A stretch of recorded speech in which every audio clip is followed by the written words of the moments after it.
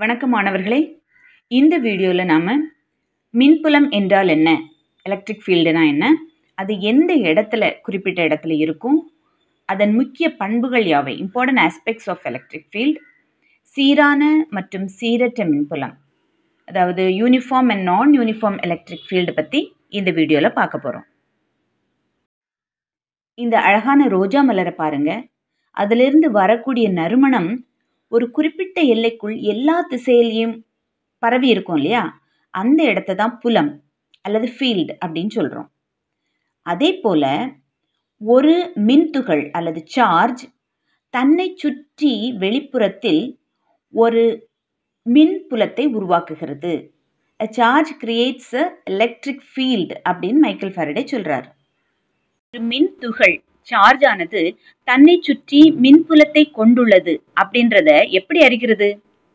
மற்றொரு சோதனை மின்துகள் ஒரு டெஸ்ட் சார்ஜை அதுக்கு பக்கத்தில் கொண்டு வர்றதுனால நம்மளால அறிய முடியும்.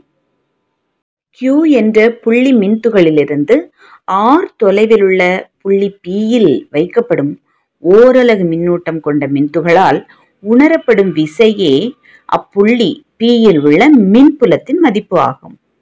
The electric field at the point P at a distance R from a point charge Q is the force experienced by a unit charge.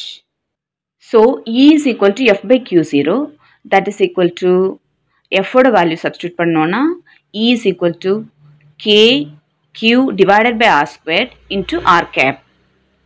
அடுத்ததா நாம மின்புலத்தினுடைய முக்கிய பண்புகளை பார்ப்போம்.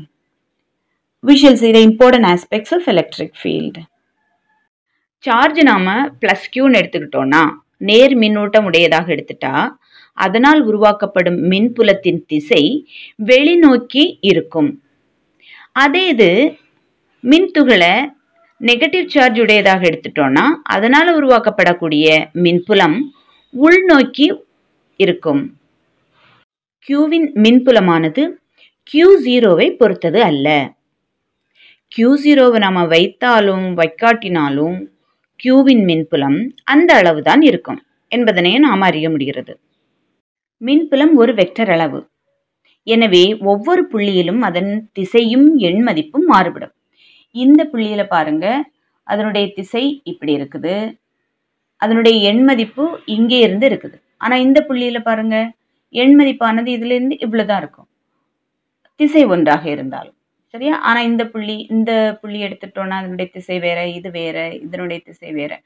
அப்போ ஒவ்வொரு புள்ளியிலும் அதனுடைய திசையும் எண் மதிப்பும் மாறுபடுகிறது.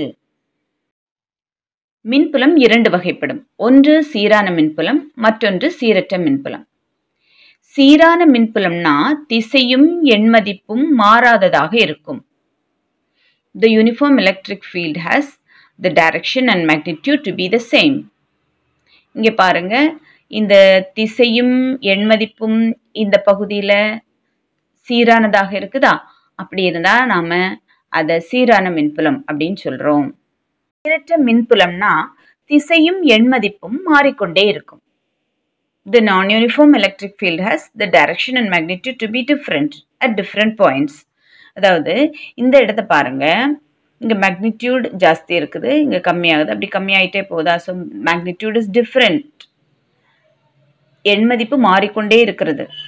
அடுத்து இதை பாருங்க, திசை மாறிக்கொண்டே இருக்கிறது, திசை மாறிக்கொண்டே இருக்கிறது. இப்படி இருந்தால் இந்த ஃபீல்டை நாம் நான் யூனிஃபார்ம் எலக்ட்ரிக் ஃபீல்டு அல்லது சீரற்ற மின்புலம் அப்படின்னு சொல்கிறோம்.